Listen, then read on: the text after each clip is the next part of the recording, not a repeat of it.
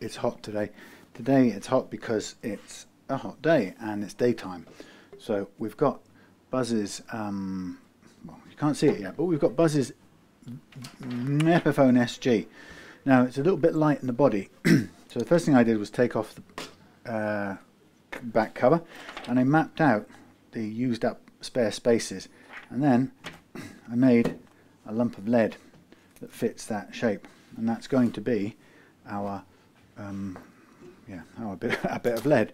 So what I'm going to do is we're going to put this into the cavity, but we may have to excuse me, move a couple of things around to get it to fit. But this is about as much extra ballast as we can fit in this space. So I did that off camera because it's just an easier bit of preparation to get done and out of the way. So what I'm going to do is just wrap it all up in some tape if I can. So we just got a nice, that's not so clever. Let's go this way, see if that works. Just about. Yeah, so just adding as much extra lead as I can, and as I say, this is it for the amount, but it's better than not adding anything. So we've got a big fly in here too. So Buzz is brief on both of these guitars. The Yamaha acoustic I did yesterday, and this one is to get the action as light as possible so that he can play comfortably, because he's got some issues with his hand strength, which is something that happens to many of us as we get older. And so this, it's very common for customers to come to me and say, can I make this play especially light because their hand's strength is reduced.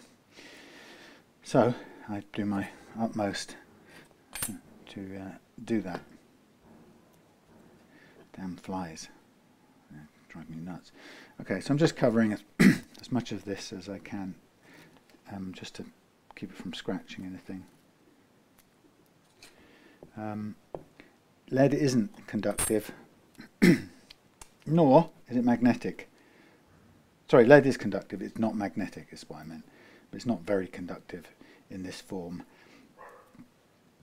And it certainly doesn't have any effect on magnets. So some people have worried about that in previous videos where I've used lead. I have to reassure them that it's all good.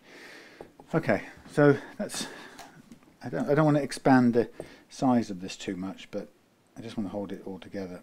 So I'll do this bit of tape all the way around the edge here, just to keep it all in one chunk. Now it's a daytime shift, so you'll hear people on the site doing their thing, including some colourful language, but try not to listen out too much for that. Right, there you go, there's my chunk of lead. It's not a huge amount, but it's the best I can do. It's the only option. Occasionally, when I've done this with extra ballast, occasionally you have to move a component to one side, or it's typically the capacitors that get in the way, but this isn't such a situation. So basically I'm going to fit that in there like this. Da, da, da. Look at that. In fact, what I'm going to do is I'm going to fit it to the back of the case like that. Da. How about that?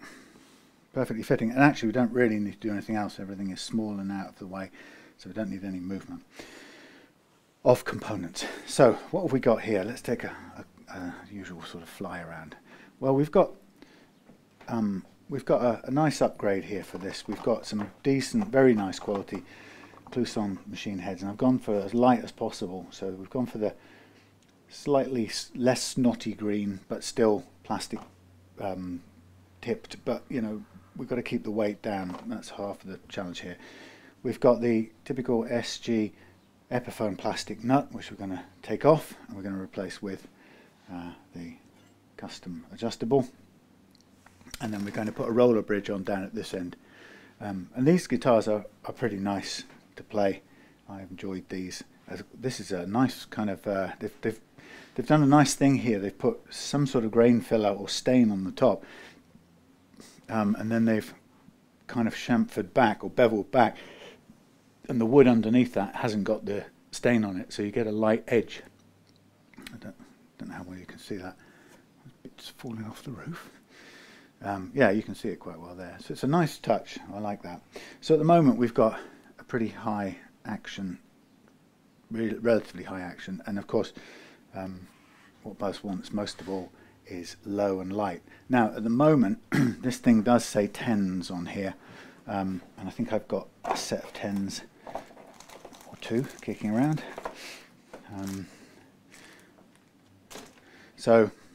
And you might argue that if you really want it lighter, maybe 9s would be the way to go, but we'll go for low action. Now the nut is actually set pretty well in terms of its height here. I haven't got any complaints about that, but it is sticky, so we'll get rid of it so that we benefit from the joys of the Tusq adjustable. The adjustable is narrower than the Epiphone nut, so we're going to have to do a little bit of taking in. We've also got some goo on here from hangers, but we'll wash that off. Okay, so the choice is, what do we do first? Well, I think with the strings attached, I think we should do the standard things of change the nut first. So I'm going to put you into looking at the nut mode. We will undress the nut first, and we will then we'll do the bridge action, and we'll put on the new bridge, and we'll go from there and do the leveling. So yeah, let's get on with it.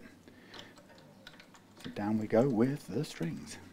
Now I'm going to take the truss rod cover off because it's up against the nut, the plastic nut, so I don't want us to tap it and have it bashing against the plastic. There's no good reason. Everything else about this guitar is in really nice condition. I don't expect famous last words from all these recent setups. I don't expect any unusual problems, and I need not to have any unusual problems today because I am here in the daytime because Claire's not too well. Nothing terribly bad, but I think her hip is wearing out on top of all the other problems she's had. So she's going down to the doctor this afternoon at 5:30. So I need to take her down. Okay, so let's have a look. So this is an example of a nut that sits in a slot, and it's reasonably deeply positioned in that slot. Okay, so but it's not done in such a way that it's glued, it's sprayed up to and into the nut. I think you can sort of see there's an air gap there, right? So they've been very precise with the cutting and fitting, but it's not stuck there like super glue, and that's a huge difference to the problems that we've been having with guitars where the nut is basically glued into place by the finish that they put on it, very thick glassy finish, and the problem that we then get is that it breaks the finish when we tap the nut. So typically the nut will be glued in one or two places. It'll either be glued along the bottom or glued against the face of the whatchamacallit, fingerboard. Now from this time onwards I'm going to tap this one because I want this to break the glue seal like that and fall out without anything bad happening, which is very kindly done. And what I'm going to do from now on is I'm going to scrape back. I can see there's been glue both on the wood and on the end of the neck, and actually realistically I don't think we need to be putting glue on the that thing, the wood, the bottom of the shelf, if you like, because that when you do that, that always runs the risk of creating an uneven shelf, which this has done a little bit because it's taken off some sort of grains of of the wood. So we've got a slight bit of unevenness to contend with, and actually this is much denser wood, so we can afford to have glue up against this rosewood because it won't come off, and it's end grain and it's not going to pull any shards off. This is in the direction of the grain, and it's going to pull fibres up easily. So the first thing I'm going to do is get you back in frame, hopefully. First thing we'll do is we'll just line up our adjustable nut first of all and see how it feels. Now that's pretty much, feels like it's almost ready to drop in, but it has a little bit of extra width. So I'm going to take it down carefully using my smaller of the sanding strips. But what I'll do is I always want to start off by ensuring that the front surface is nice and flat. And it never, when we start off, when we put the nut into the base, there's absolutely no reason why it will be, you know, perfectly flush. Now, a bit of sanding makes it perfectly flush to begin with, and of course it also takes away a little bit of material, so we're a little bit closer to it fitting. Not far off, it's still a little bit tight. So now we'll go to the back and we'll start taking some of the back down, and I'll kind of put a bit of extra pressure on the Tusq end because that sticks out to begin with a little bit wider. So we'll wear that down a bit first, and then we'll flatten it out and level the whole thing. So now we're thinning the nut and the insert, or the base and the insert, very slightly, but we can afford to do that. So there we are, we're almost fitted in. It's not quite sitting down at the base of the slot, which it is on that side but not on this side. So we'll do a little bit more sanding, and we'll sort of make sure that we're taking it down on the base side a little bit heavier.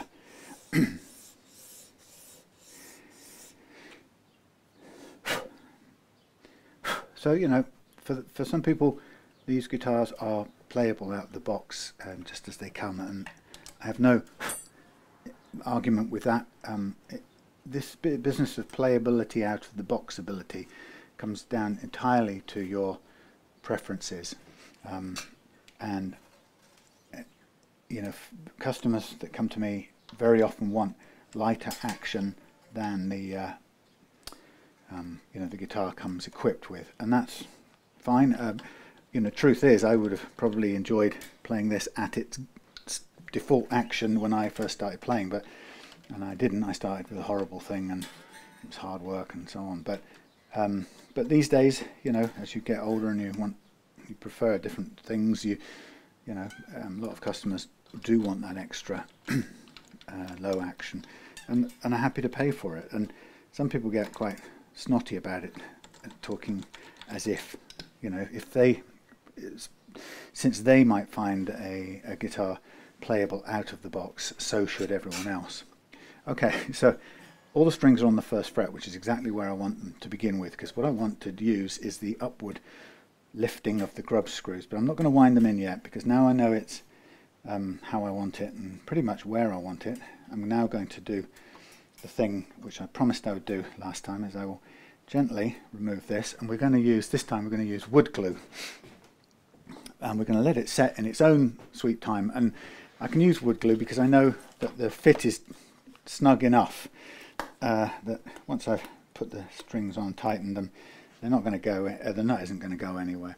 So I'll just use a little bit of wood glue on the end, and but before I do that, what I'll do is I'll just I'll dial these in to remove the nut. Now if you do this at this point, a smart move would be to get a pencil and just mark which is the bass side and which is the treble side, so that you, if you think about it, we've sanded these two sides in unison, so we want to put them back together in the correct way.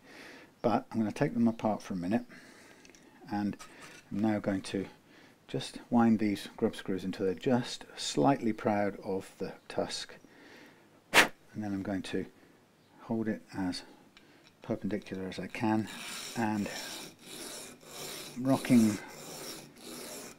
fitfully from side to side, I'm going to aim to sand these down and throw them on the floor and sand them down to a nice flat bottom. And the reason for that is I just want them to spread the load of the strings a little wider, so these are actually cup profile ends. In other words, they were not quite pointy, but also not totally flat. So by flattening them out, we've just relieved a bit of the otherwise what would be pressure on the feet on the plastic of the 3D printed thing.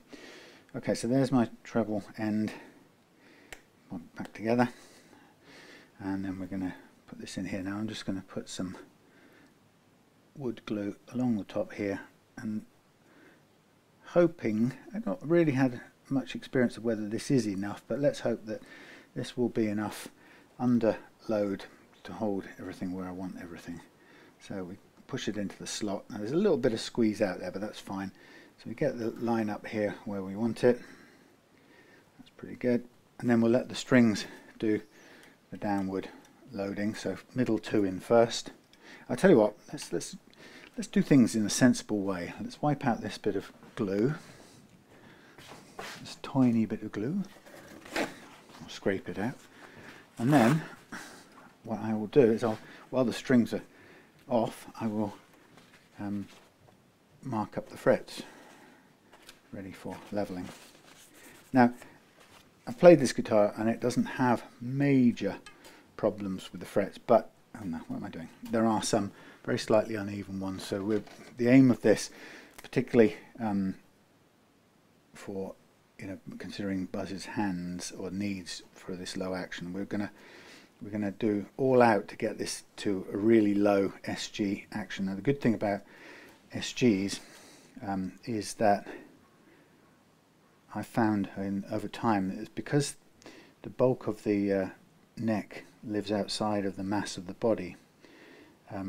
It means that we can get very low action, and with leveling really low action. So it's not at all unheard of to have a 1mm last fret low E action from an SG, and it's in that sense it's a brilliant design, because unlike the Les Paul where the neck goes a long way into the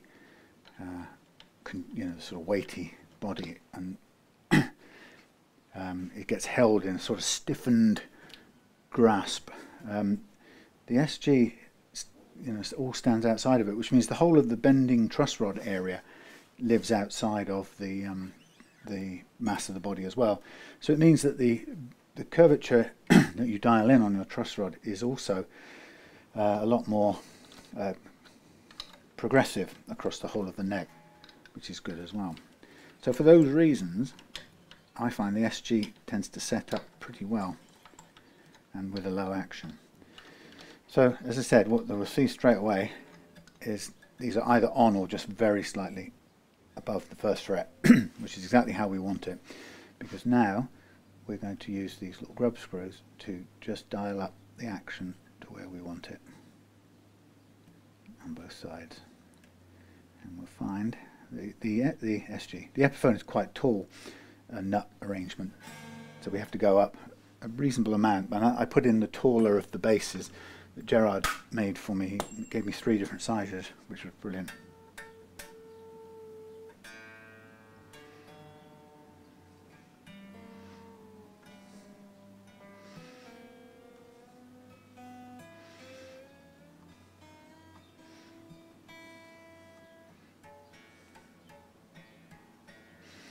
So you can see straight away that we've got the frets ready for leveling, we've got the weight ready for fitting later on, the bridge ready to refit a bit later on, and the tuners ready to put on later on. And of course we don't need to do them now because they're not going to make any difference to the fret leveling part of the process. Now what I'm going to want to do at this point before I start leveling, now we've got the nut where we want it, now I'm going to make adjustments to the bridge, this current bridge, even though it's not going to be the bridge that stays on, doesn't really matter. I'm just going to use it to, long shot, just going to use it to set the action that I want for the fret leveling process. So if I just take a quick look at it here, we've got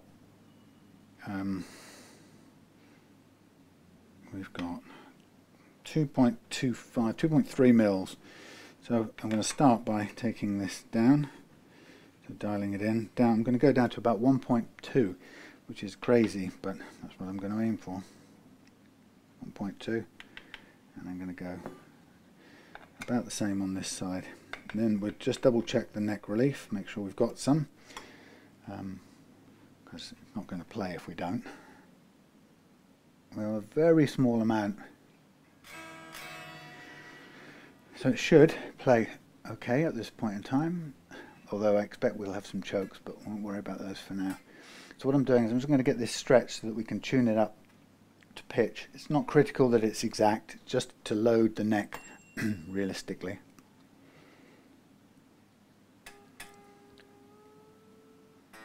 No pings from the nut.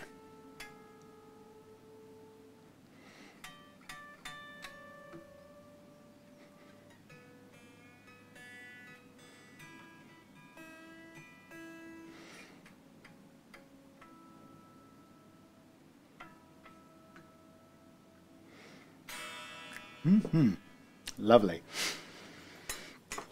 Okay, so it's going nice and smoothly. I have no complaints.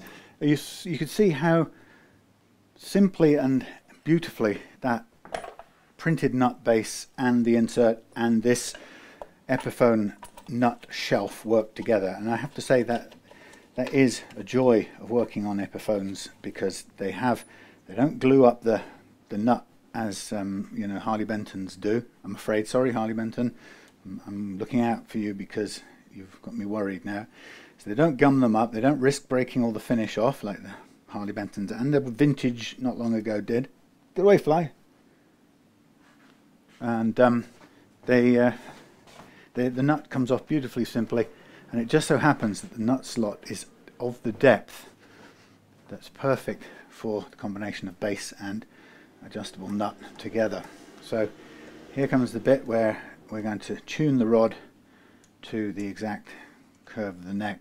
Now, I've said this a few times before, but the beauty of this method is twofold. There's actually lots of little wonders about why this is such an elegant method, and in fact, it's just very elegant. And the reason it's elegant is, now I'm just looking, this may be struggling to reach flat because this neck is almost perfectly flat, so I'm going to have to put this totally to slack, and if it doesn't do it then we're as flat as we can go, basically, which is just on the mark there. Yeah, so the reason why this is an elegant method is, first of all, I'm going to just put a little thing, tabs on here. First of all, it's the only method, and I don't mean my method, it's not my method, but leveling with the strings on is the only way you can level, first of all, with longitudinal compression at play. Any other method where you take the strings off, you reintroduce the compression later, so you level the neck with, oh, this fly is doing my head in. I'm going to have to take a shot at it at some point with a rag, and I'm not an animal killer really, so you make your way out please before it gets... Did you hear me? Yeah, anyway, so normal leveling methods, you have to take the strings off, you level it with the strings off, which means the neck is not loaded, and then you put the strings back on and the neck becomes loaded, and it changes shape. And it can change the shape because the longitudinal compression makes it do different things. So, and there are people, some of the luthier companies like Tusq and places like that, and others, make jigs for duplicating or simulating the curvature of the neck under playing conditions. But actually all it's doing is bending the neck. What's not doing is compressing it this way, which is what these strings are doing. If you think about it, they're pulling this neck into the body and into itself. So this is the only method where you're leveling with the longitudinal compression in play as you level, and because of that, it's actually going to be the same when you put the strings back on. You'll be exactly as you leveled it. no other methods really do that.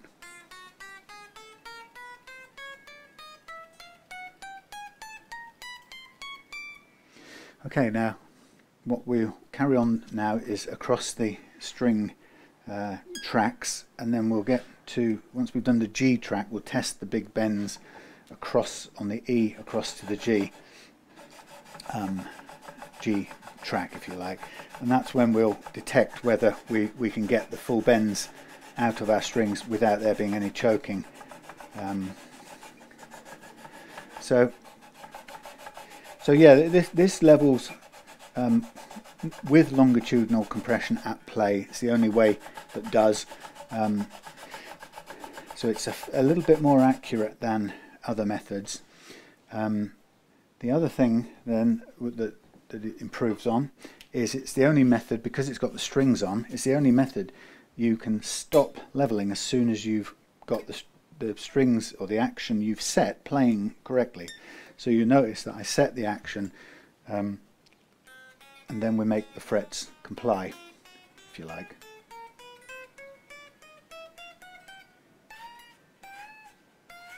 Brilliant. This is ultra low. Now we're going to recalibrate for the G track. Yeah, so it's the only one that has strings on, and the beauty of that is that I can stop as soon as I've leveled enough to clear up the action that I've got dialed in, because I don't want any lower than that. 1.2 millimeters on the low E is plenty low enough for any guitar. So I only level up to the action that I've set, which means I don't take off any more fret metal than is absolutely necessary. And the other methods do. They sort of, I suppose you could say, they level to an arbitrary perfect levelness. You know, with your fret rocker, you're aiming for complete levelness between frets relative to each other. Well, you don't need absolute mathematical levelness. You only need as much leveling as is required to make the action you've chosen play properly, and that way we preserve fret metal. Brilliant. I mean, it's an unbelievably low action. We can get across.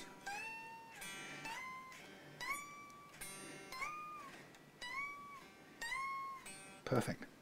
It's going to be great. Yeah, so we now can move on, because I've got all of those notes playing at this ridiculously low action that I've set, and we don't need to keep on leveling until, you know, if we did a thing, if we flattened it out and did a rocker, you'd probably hear clicks still, because the rocker is showing this sort of absolute, or it's trying to tell you, it's telling you how to get it absolutely level, and you could carry on taking fret metal off, but there's no point. That's the whole point I'm making. So we level to the action that we've chosen, and thereby save on metal. So that's a couple of the major reasons. Now the other reason is very subtle, but it's very important, and that is leveling with a beam and a fret rocker, the old-fashioned system with the strings off. That's focused entirely and can only work on high frets and to some degree low frets. Now the truth about frets is that it's your low frets that dictate how your guitar plays, because a low fret makes the next fret effectively high. So a little bit of zizzle going on in there. I mean, it is incredibly low. We're okay on there. We're crazy low, but I'll do a little bit more. Yeah, so so the point being is the low frets make the next fret high. So what happens is you typically will come across a little cluster of low frets, usually one or two. And the reality is the only way you're going to get rid of the problems caused by those frets, low frets, is to gently level everything else down around them and bottom them out, basically. Now it's only tiny amounts, so we're not talking about huge, you know, stripping the frets right off the board. But you've got no choice. You have to go down if you want to get rid of that relative unlevelness. You have to bring everything down and bottom out those frets. Now that's cool, so that's one thing that a beam can do. It's one thing this does, but one thing that this does, the main added bonus for me, now I need to tighten this a little bit, we've got a bit of a curvature now. The one thing that this method does that no other method does as far as I'm concerned, and that's a secondary thing. So we know that most beams are good for leveling high frets or bottoming out to level out the average out the low frets, but this goes one step further. This takes care of what I call fret slap. Fret slap is where typically is where you've got relatively level frets, enough so they don't stand out as uneven frets or you don't get fret choke, but the overall shape of your fingerboard under compression is just a little bit like this, and so your frets are still relatively a little bit odd, uneven, and as a result of that what you get is the moving strings just sort of clip occasionally the tops of the frets. Now this tool, because it keeps its shape, it means that you can, when you dial in the sort of approximate curve as taken from the 3 points on here, you're dialing in an ideal curve that you're going to gently impose on a less than ideal curve, and that little bit of extra cutting of the perfect curve onto the peaks of the uneven curve just usually clears up the fret slap. I'm hearing a little bit down there.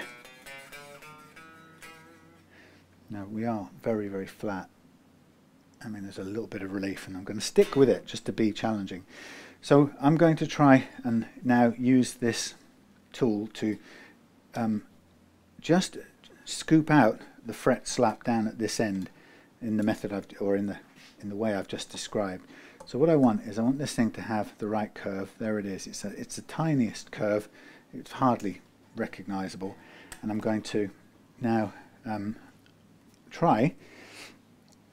going to focus on this end, and I'm going to sort of let gravity do most of the work down here, but I'm definitely focused a little bit more now on this end where I was hearing some fret slap. So I want this tool to gently scoop out the frets to represent as close as possible the curve in this beam, and it's just a little bit of extra attention with very little downward force. It's mostly just the weight of the bar. Now I'm not sure if it's going to show up on this one, but what you can hear normally when I do that is that this just eases off that little bit of buzz.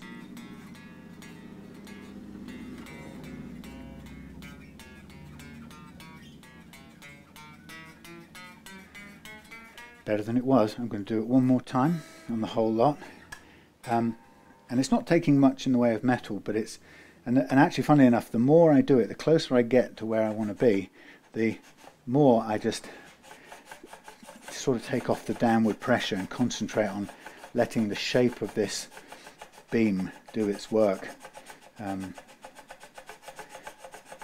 So I'm putting a kind of the touch gets lighter as I get closer to where I want to be.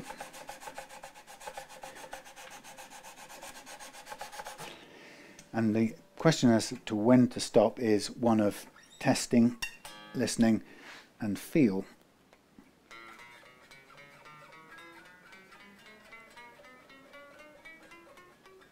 Yeah, that will do me. Okay, one calibration now for the low E, and we'll do the same attention on the low E. Once we've done that, it's a matter of re-crowning the frets, which have gained a little bit of, been lowered a little bit and flattened a little bit. There we go, that's good, tuned perfectly. Yeah, we'll re-crown the frets, and then it'll be a case of masking off the fretboard and polishing them all out, or sanding them first and then polishing them out. And once that's done, we'll be ready to change the tuners, put the new bridge on, install the lead, check everything, clean everything, and hopefully we'll be done and dusted. And I have to say, it will be, I'm tempting fate, but it will be nice for once, or for first time in a while, to have a straightforward, well-behaved guitar in the setup. But you know, that's one thing that, oh, my wrist is hurting still. It's one thing that Epiphones are quite good for, and that is they behave.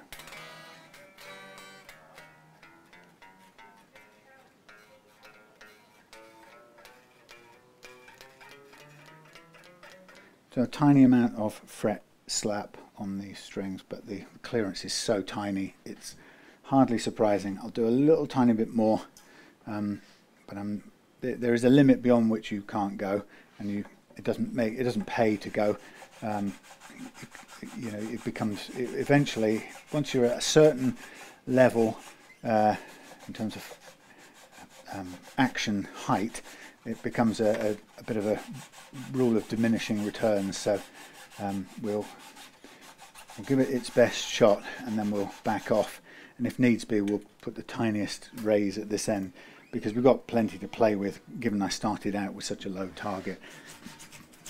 You know, 1.5 millimeters and 1.2 would feel very low, and as you know, I've gone for 1.2 and about 1.1, which is pushing it.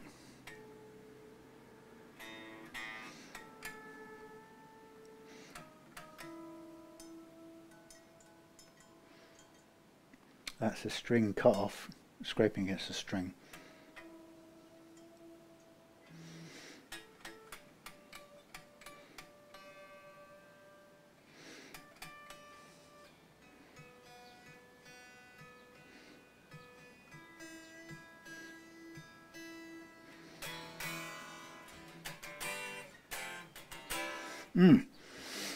Right, that's at its absolute lowest, but it's playable and it feels great. So I'm going to go with that. If by the end of it I think there's any need for it, we'll tweak it up the tiniest fraction, but I don't think there will be. I think we're right on the spot, right on the sweet spot there. So I'm going to take off the protective Gorilla tape here. Throw it away. Oh, my wrist. Okay, we'll get these strings off. Now, when you're working with an adjustable nut, my recommendation is you take the outside strings off first, leave the middle two on, and that will prevent the pressure throwing the nut off sideways. And the same with do the opposite when fitting it. So put the middle ones on first, kind of lock it in place, and then take the do the outside ones, but we're doing it in the reverse. There we go. Okay, now what might be good while we're right here is to get this bridge off now. Before I take the strings off completely, let's swap over the bridge and just compare for height, because I'm pretty certain this is almost the same size, but it could be about a millimeter taller. So we've just got to make sure that we have the scope and we don't need to do any filing of bridges, which we could well do without. So, whoops. So on you go. Now, well, that's a good one. Fractionally, well, barely fits on. Okay, that's a little bit tight, but it's not the end of the world. If it was any tight, if it was any tighter, what I would have done would have probably drilled out the hole just slightly on the bridge, but it's actually sitting there quite well. So I'm just going to put the strings back on, and we'll check and make sure that we've got the downward adjustment that we need to get it back down to that nice low action that we had. And if that's the case, then it doesn't really matter that there's any difference between the bridge height, as long as we've got the adjustment room to soak up that difference, I suppose is what I'm saying. So the roller bridge, my preference for the roller bridge is that it gives you a little bit, primarily gives you more intonation travel. The reality is, in my experience anyway, and that's not I'm not that's not so much a load of gigging or playing experience, it's more setup stuff. But in both playing and setting up, I haven't really found that tunematic bridges break strings down here. It's much more the tuner end or the ball coming off on the stop bar. But so having a roller is kind of notionally a bit gentler.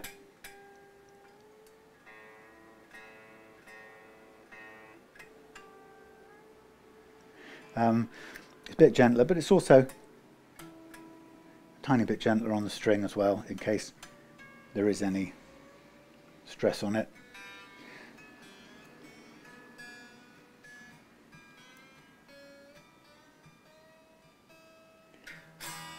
Oh yeah. Let's just check the settings. So there's a bit of room there for up and down. We are a bit taller now, so we can now go down again on this. Yeah, so the other thing about the roller that you kind of might hear arguments saying, well, this is a good reason. The roller bridge, you know, you can drag the string across the roller when you're doing bends or something. And to be fair, it's not really moving at all at that end. It's much of a bigger problem at this end because it gets stuck in the channel that we call the string slot, the nut slot. But at this end, the movement across a pointy saddle or a roller is hardly any different. It does matter if you're running a tremolo of some sort, because then you are dragging the string. But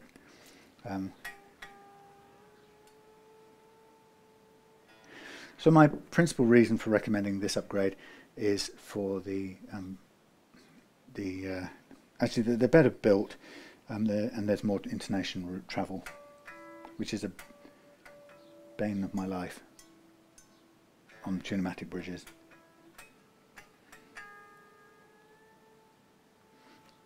Okay, so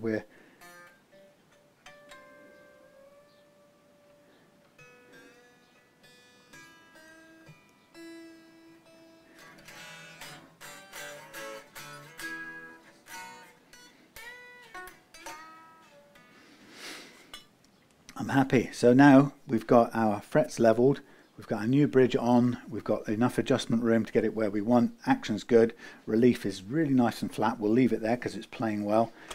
Keep our spare parts over there. Next is the crowning and polishing out. We'll cover the crowning part, but I will go off camera for the sanding and polishing part, as I usually do, because it's boring and mind-numbing and noisy.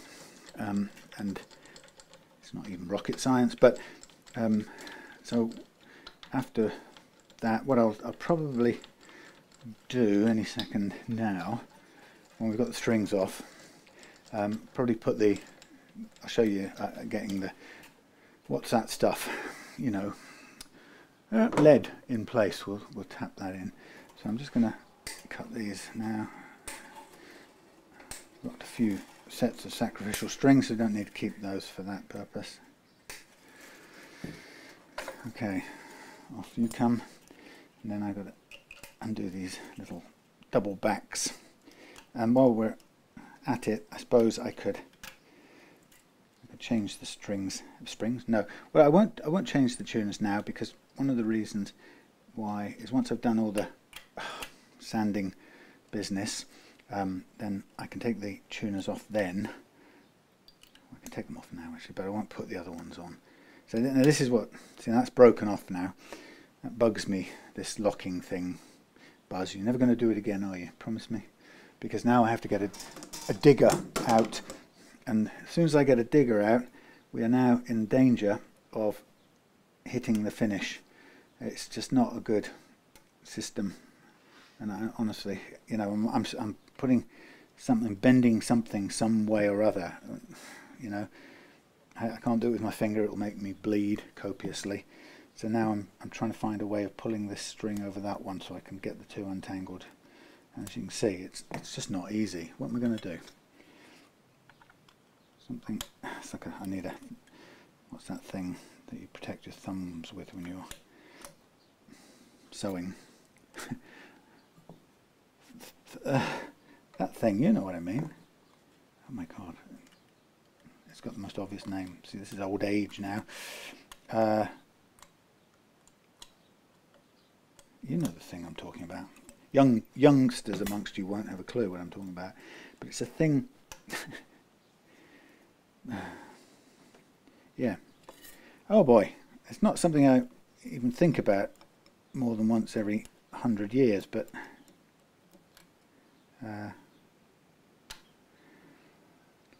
thanks. Right, see, that's why I don't like that wrapping round business. Okay. Thumb something. Well, it's got to be a thimble. Gee whiz. Thimble. Thimble. I mean, who would have called it thimble? Sort of like a thumb, but only with an I. Anyway, sorry, I'm just tying up these strings. Yeah, thimble. That's what I needed for getting those undone, which is unfair. I shouldn't have to run that risk. Okay. So, just ready. Oh, okay, this is everything. So we're going to do some polishing and stuff. So while we're doing that, we can dial in the grub screws, and we can take out that, because we know this bit isn't totally solidly fitted, so we don't want anything hitting it. We can cover it over in tape next, and it will carry on drying at its leisure. So it's a good idea to take that off, and a way of taking it off without risking pulling up the rest of the thing is to dial in the screws and push it out on its own legs. My wrist joint is hurting me. Okay, so now I'm repainting the frets prior to using the concave fret crowning file, which will basically gently scrape off or file off the flat, I call it the shoulders, I suppose, of the flat spots that we've just created, and it will allow me to sort of gently round them over into this arch shape that we really ideally want, that they should be, or they are in their new state. So they're not mega jumbo frets, so I'm going to use the medium size side, and I can see the flatter spots. Now sometimes when you do this, the flat spots show you where you've done leveling, but quite often they show you where I'll put them on here. They show you where someone else in the history of the guitar may have leveled to. Now I don't know that the case is with Buzz's guitars, but quite often I get guitars from people who've just bought them perhaps recently on eBay, and then when I do this, I know how little or much leveling I've done, but often I can start the leveling process and suddenly find great big flat spots, and they show up at this point here, and I know for a fact that I haven't done that much leveling, which then gives me a pretty clear indicator of how much was done previously. And then the only kind of question that comes out of that is, where was it done? Was it factory based? Was it a previous owner? And sometimes you can sort of deduce which is the correct answer, but sometimes you never know really. Sometimes you do that, you run off the end. So I'm aiming to file these back so that the black pen gets scraped off and just leaves a thin line down the top. When I leave that thin line down the top, it tells me that I've rounded off the frets without lowering them any more than they were, and that's just a really neat indicator to tell me that I haven't messed up the relative levelness of them of the frets that we've worked hard just a minute ago to get. So that's the value of the marker pen at this stage in the game. Now when you come across a fret that has been relatively flattened because of either before or because of what you had to do to level it out, then it takes a little bit longer, and sometimes you can't really get too much past a certain thinness of black line down the middle. You have to kind of stop at that point and work with what you've got, and it'll still play fine. It just may not be quite as arch shaped as I would have liked it.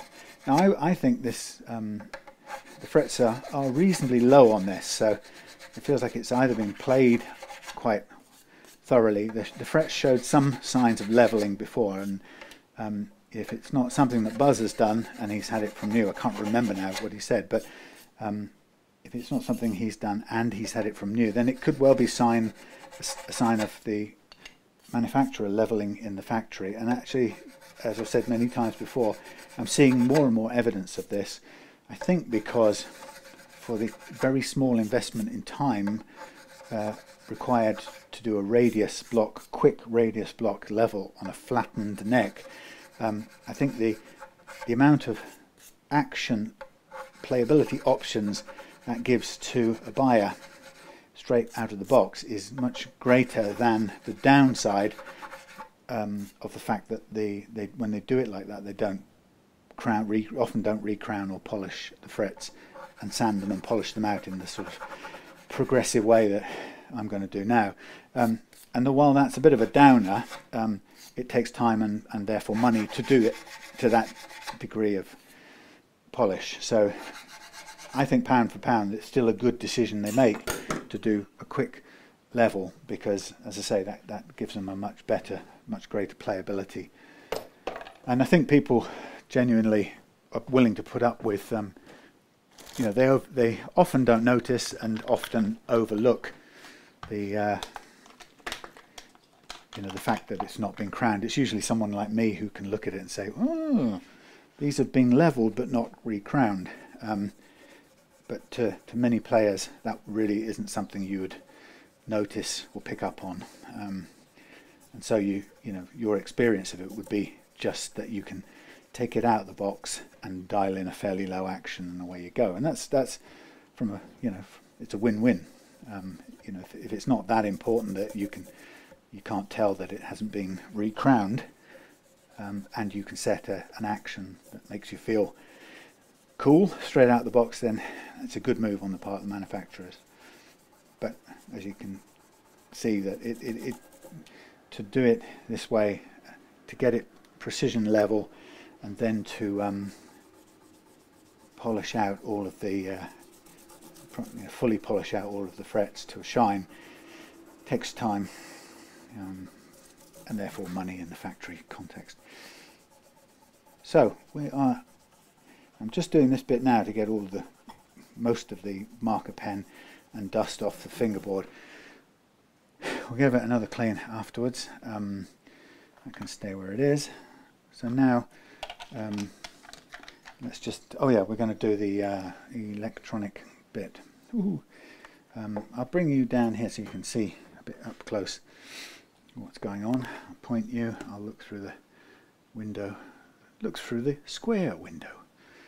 So we have a chunk of this carefully cut to go round that little switchy thing there, and it will sit on top of everything and press down quite neatly. The only thing that might stop it is the fact that there's a little edge at the moment on this tape, so I'm going to get a fresh blade, the fresh blade of Bel Air, and I'm going to trim it back, and then I'm going to put some double-sided sticky tape on it, and I'm going to stick it, press the plate on it, and it'll stick it to the plate, and we'll know where it will go, where it should be. So just slightly off camera, I'm going to try and trim this back just to stop it from getting in the way and preventing us from pressing this flat against the cavity cover. Okay, come along. So, what is it? It's Friday today. Friday. Ooh, so-called weekend. It's funny, when you get to a certain age, or you're working for yourself, or doing this kind of thing, weekends really don't mean anything anymore. Especially if you're not a kind of go out with the lads type of person. Have I just, yeah, no, it's this side, that's right. Yeah, so not being a great social light, weekends aren't really any different from anything else, particularly because I work up here on the weekends. I suppose working on the weekends, for me, means that I don't have to stress throughout the week to rush to get things finished.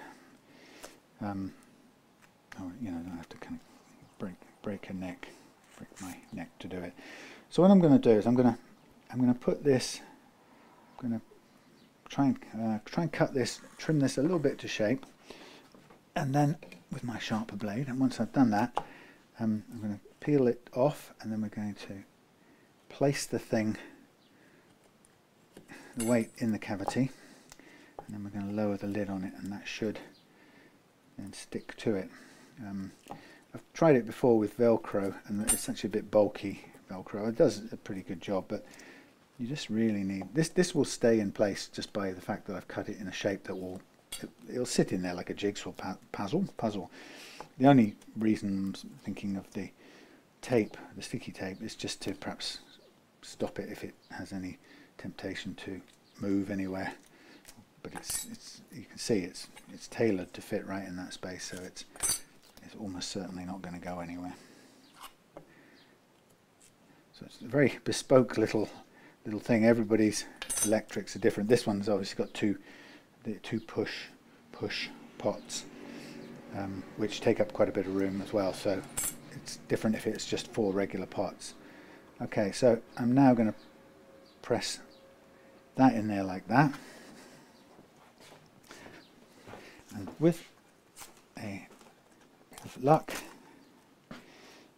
we shall just replace the cover and screw it down. So I'm going to sort of press down from this end and that end.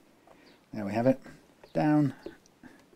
Now I'm not even going to lift it off, but if we did lift it off, I will bet that would come away with it, and if it didn't, that's fine too.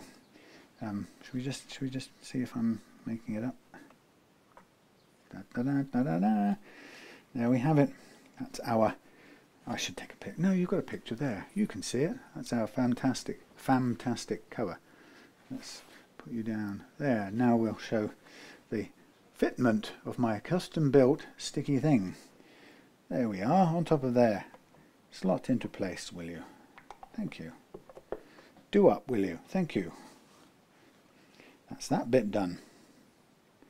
I must admit, the cutting of the lead took about half an hour off camera, so it's not a quick thing to do, and you know, you've got to map it out and check that it'll fit and whatnot. But it's a rewarding thing to do because you get just a little bit of extra. Of course, I will check, by the way, that everything plays, because while this is not conductive, it's sitting in there pressing down with this lid, so you know, if there's a weak solder joint or something and it's pressing on it, it could be that it causes it to break, and then we'd have no sound. But you know, if we had no sound all of a sudden, I'd know what the cause was and we could go to it. Okay, so a tiny bit heavier body, nothing rattling. That's so cool. We'll come back to our new cloisons after the sand out and clean up.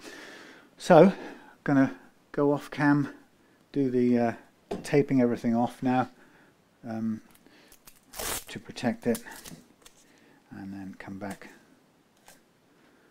when that's done. Alright, so I'm going to stop this. I'm going to put these on charge as well because I didn't charge them last night, so I'll see you in a minute. Okay, right, new tuners fitted. Cloisons. Perfect match, I mean perfect drop in, so that's absolutely brilliant. Now it's time to restring. I've done all of the polishing out, cleaned everything, refitted everything, so it is time to restring. And actually I'm happy with the amount of relief in the truss rod, so I'm also going to replace that. So we're kind of all good to go. Just restring, stretch the strings out and check the intonation, and we should be out of here. As in heading back to get ready to take the missus to the doctors. So we're on time, which is good. Okay, so here comes the sun. No, here comes the Oh, you probably can't even say that now. You know, they had a bizarre experience the other night when I played a couple of songs and the Google algorithm found out what, well, decided it recognized them. But the funny part was I played, oh blimey, what did I play? A Day in the Life by the, well, I thought by the Beatles. And but this is the interesting bit. Not that I played it or how well I did or didn't play it.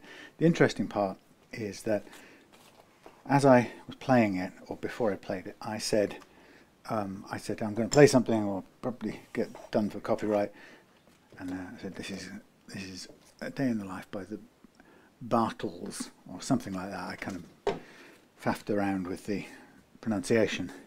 And then, when I published the video a bit later on, YouTube sent me a thing saying copyright infringement identified, like I expected, and it did a couple of things. First one, it said Day in the Life live from Drammen in Norway, right? I'm thinking, right, okay, do I recall the Beatles ever playing in Norway, or, you know, I thought, well, okay, so the algorithm thinks I've copied a live rendition of A Day in the Life from Drammen, and so I'm thinking, well, I don't remember, that was, you know, maybe that was where Beatles played, and maybe that's the technicality behind the but that thing, copyright. Anyway, so I went and looked a little closer at it, and it said, no, the copyright owner, oh sorry, no, it didn't say that. It said the song you have copied, in no uncertain terms, the song you have copied is A Day in the Life, played live in Drammen by a Norwegian group called Det Betals or something, right? You know, Norwegian version of the Beatles or something. And it's a cover, well, I don't know, tribute band, cover band, anyway, whatever. But apparently the long list of copyright owners relating to that band and that song included somewhere in it, was it Northern Music or something like that? Anyway, so go, okay, maybe that's, you know, maybe they own both this band and the copyright, and maybe they think I've copied this band or whatever. And actually it didn't sound any different from the Beatles version of it, but the algorithm decided that because I said the Betals, it decided to identify in my speech the band it thought I had copied. Isn't that incredible? Or the song by which band it thought I had copied. Just amazing. So anyway, I thought that was just amusing to be told I had copied a band I'd never heard of. There you are, that's the first thrill. Okay, so I'm going to restring with the middle two in first on these new 19:1 ratio tuners. Nice and smooth. This is going to transform the feel of tuning, although it won't change the tuning stability, because the tuning stability is a combination of the quality of your nut slots and the amount of unreleased slack in your strings, and it's those two things pretty much only. Now people find that hard to believe because they're absolutely determined to believe that the tuners either do or don't keep the guitar in tune, and they don't, which as I say is difficult for people to get their heads around, but it doesn't.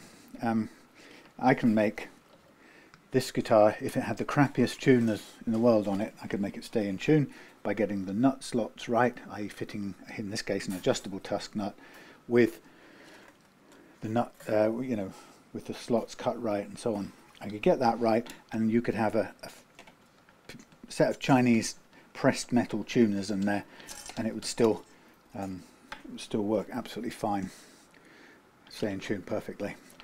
I could put you these Clouson 19:1 tuners, which are more expensive, and if you don't get the nut right and you don't get the slack taken out the strings before you start playing, I guarantee you these expensive tuners won't keep it in tune.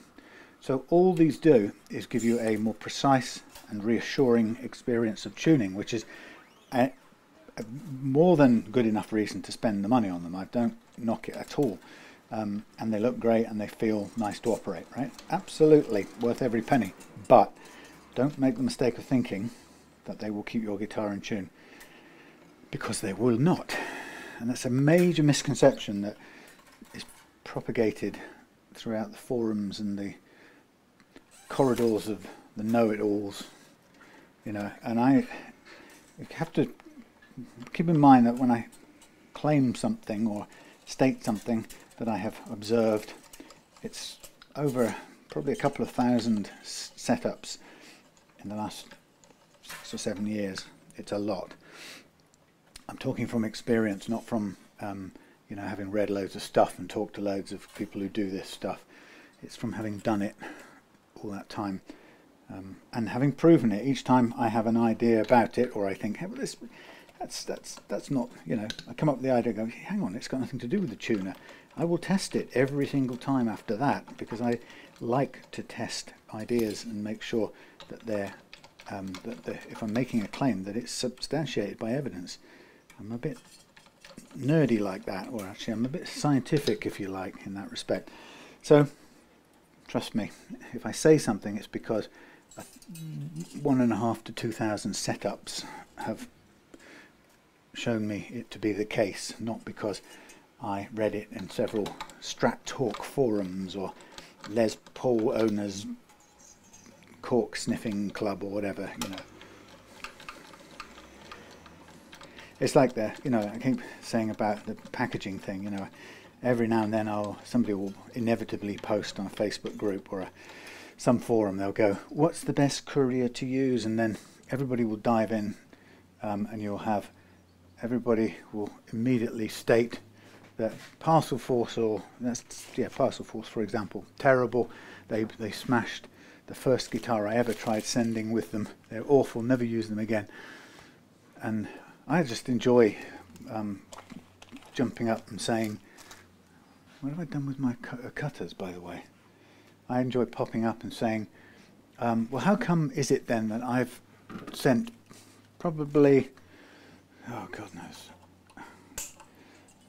maybe 1,000 courier guitars by a courier, and I've received half that many again, possibly 3/4 of that many again from customers who follow my packaging system.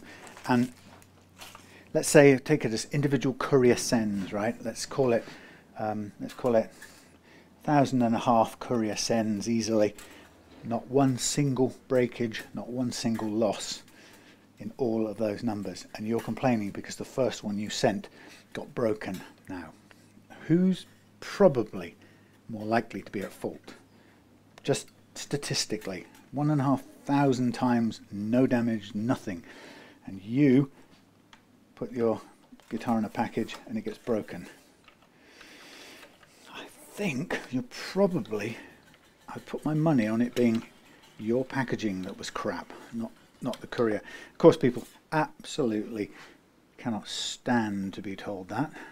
So it drives them nuts, and then they argue from now until the cows come home, until they're blue in the faces and so on, because they will not accept that that could be their responsibility. But you know what? It always is, and they're so attached. The thing that really cracks me up is they're so utterly attached to their version of it, which is, my first guitar I ever sent got smashed, Parcel Force were rubbish, they're cowboys, I'll never use them again. They're so attached to that and having no responsibility for it themselves. Not even perish the idea that they literally cannot see or read the evidence you put in front of them. And you go, did the numbers I just told you, did that not go anywhere? You know, did it sink in? Did you read it? Do you think I'm making it up, or what do you do with that piece of evidence? And they just can't answer. They don't answer, because it's one of those things that really, it kind of depresses me when it's when you see, it's like when you see dogma come up against evidence and proof, you know, scientific, evidence-backed proofs, if you like, and you know how people just cannot let go of their beliefs.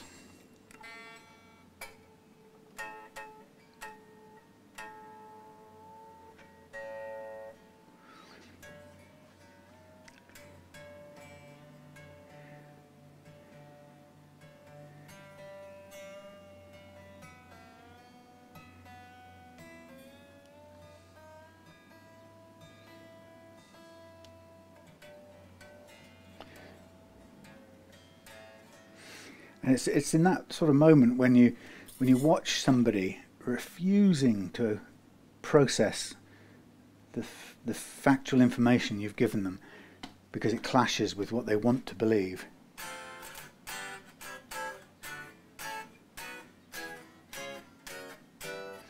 That is unbelievably low. That is incredible action. If I had come anywhere near a guitar with such an action in my school days, I would have killed the owner, buried their body in the woods just to get hold of that guitar. That would have been the holy grail of any guitars ever. I'm just sticking the hex key on there. So I'm going to do a little bit of stretching to get this thing ready to go, and then we'll do the intonation test. So everything is dialed back up to where I had it. So while I took the strings off and the bridge off and everything changed. I wound the bridge up and down, but because we leveled it at that low action, as soon as I put the strings back under load, I can set everything back to the same action, and I know it's going to play. It's just going to drop right back into where it was, happily playing. So that's the beauty of it.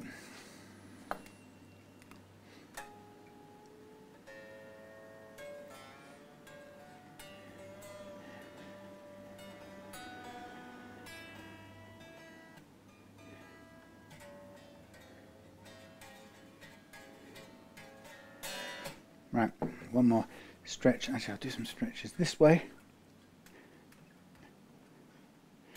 And then, so the secret of this is the more you want this to stay in tune, the more you stretch these strings out before you start playing. And people often say, but you know, doesn't it?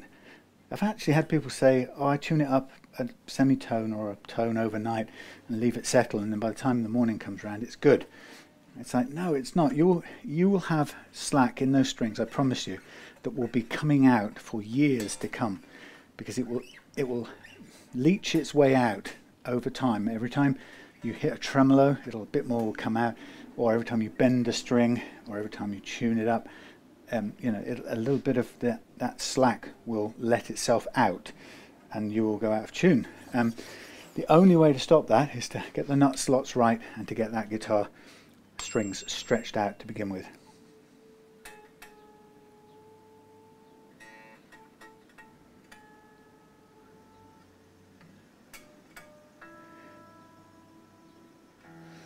Basically, you want to keep stretching until it doesn't detune anymore.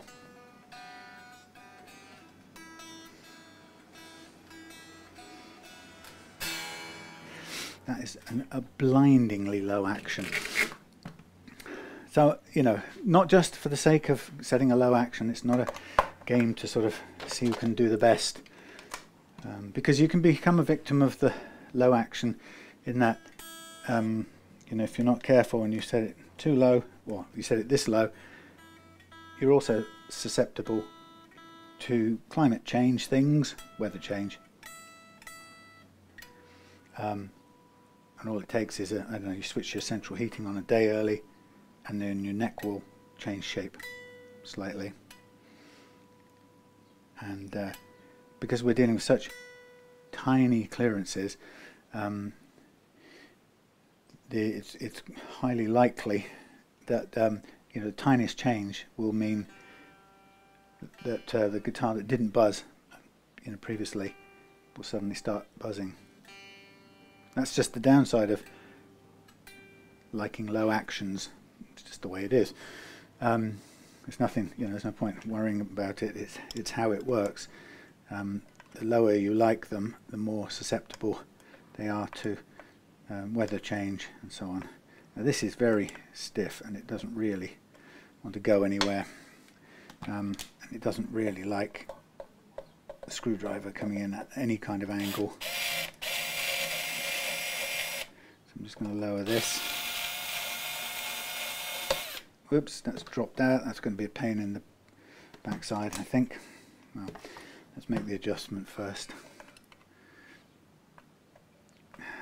See, it's very difficult to get a grip on these screws. So that was running a little bit flat, so I'm dragging these saddles a little bit forward to shorten the playing length, so the intonate, the 12th fret, the fretted 12th fret note isn't flat, which it currently was. Blimey. So the people who positioned this in the factory have just staggered it a little bit long.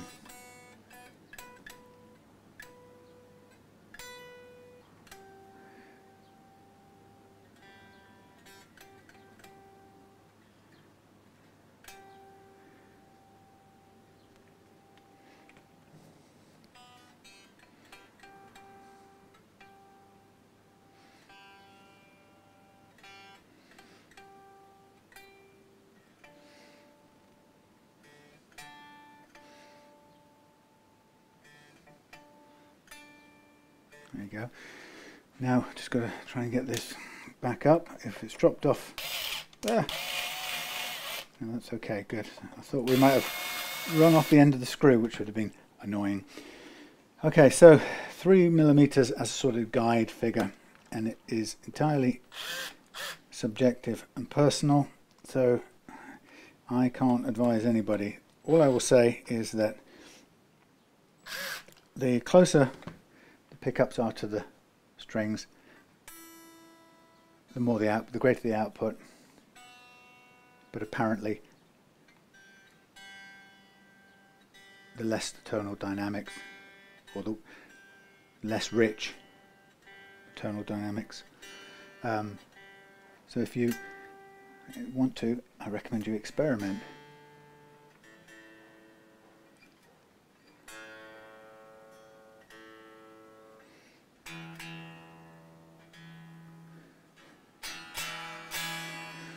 Fab.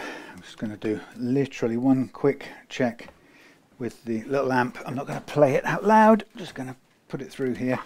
Just want to make sure that the circuits are all working without with the lead in the cavities.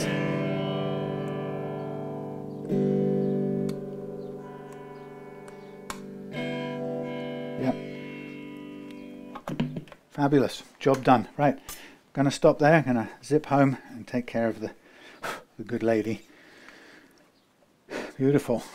Fair number of spare parts to send back with this as well, but it's, I mean, this is about, well, it's not about, this is as low as any action that Buzz is ever going to get, and I know he's going to really appreciate how light that is to play. Not everybody's cup of tea, but for someone in Buzz's situation, perfect low action. So thank you very much for watching. I'm out of here. See you again. Oh, I got another SG coming soon, Gordon Smith GS2 coming up over the weekend, and a couple of other things on top of that, but I'll see you then. Bye for now.